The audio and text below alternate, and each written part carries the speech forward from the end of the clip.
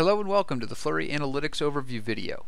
My name is Brad Jones and I am the Director of Product for Flurry Analytics. The purpose of this video is to highlight the insightful and powerful features available within Flurry Analytics through the basic integration. These features include analyses related to usage, audience, and segmentation. Getting started with Flurry Analytics involves three very easy steps. Number 1. Click the sign up link at flurry.com. Number 2. Create a new app and download the SDK. And number 3. Integrate that SDK into your app with 2 lines of code. You can find examples of this code as well as other helpful hints related to integrating the Flurry SDK at support.flurry.com. To begin, let's talk about the analyses found within the usage section. The first metrics in this area are new users, active users, and sessions. For each of these, there are options for various levels of detail such as monthly, weekly, daily, hourly, or even time of day, which shows things from the perspective of the user's device rather than that of the server. As with all the metrics within the usage section, you can filter these by date, app version, or user segment. User segments within Flurry Analytics offer a very powerful way for you to study the behavior of different groups within your app audience. We'll discuss further details about user segments later in this video. Metrics such as session length and frequency of use show you how long and how often your users access your app. For example, on the session length page, you can see a distribution of the amount of time users spend per session, as well as the median over time. For frequency of use, you can review the number of sessions users initiate for each day, week, or month. Anywhere you see a blue B, Flurry benchmarks are available. Benchmarks are exclusive to Flurry Analytics and provide the ability to review your app's metrics in the context of other apps in its category or of any other category. The lifecycle page helps you understand the drop-off in usage, otherwise known as churn, by aligning all of the users of your app to a common day zero, defined by the day that they first opened the app. Then, it tracks the usage on a daily, weekly, or monthly basis to determine when the users stopped using. User retention shows you the full history of daily, weekly, or monthly cohorts of acquired users and how many of each of those cohorts are still active in the app. This metric is calculated each day over the entire history of your app.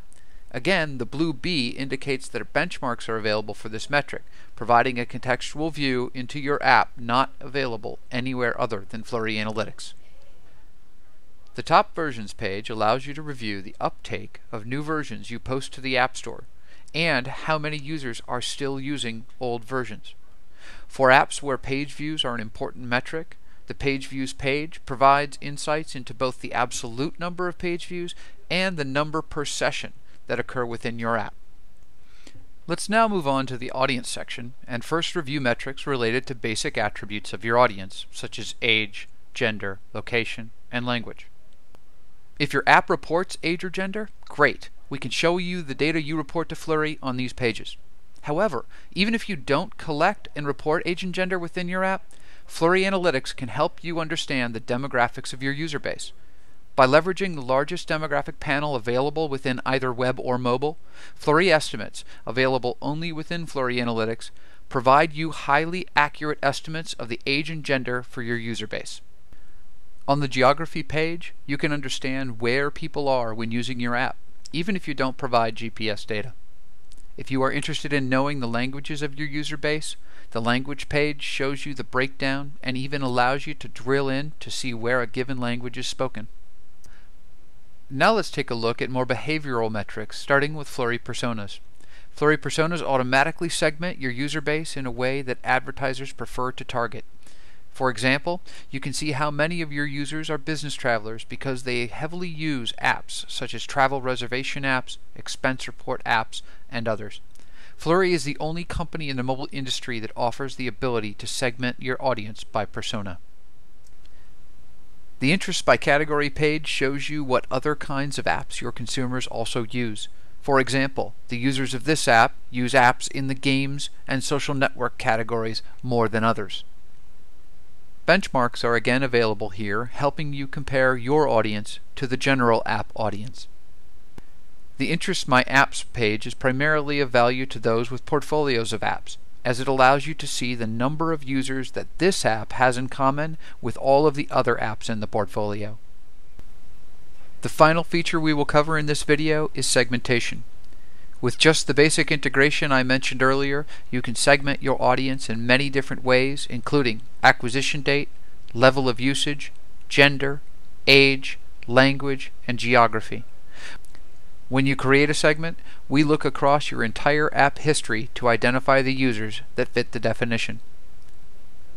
Once created, segments can be applied to nearly all of the metrics within Flurry Analytics, providing a very powerful way to focus in on a specific group of users. In this example, I've used a segment to filter active users to only show users that have English as their language. This concludes the review of the topics covered within this video. To recap, we covered the main features of Flurry Analytics available with the basic integration. Those features were 1. Usage analytics, including the Flurry benchmarks. 2. Audience metrics, including Flurry estimates for age and gender, and Flurry personas. And 3. Segmentation, allowing you to focus on the metrics for the groups of users that matter most to you. Be sure to view our custom events video to find out how to extend your Flurry Analytics integration to understand at a detailed level how your users interact with your app. I hope you have found this video to be helpful and that you see how 2 lines of code within your app can provide access to a collection of great features within Flurry Analytics, all for free. If you have any questions, please don't hesitate to contact us at support@flurry.com.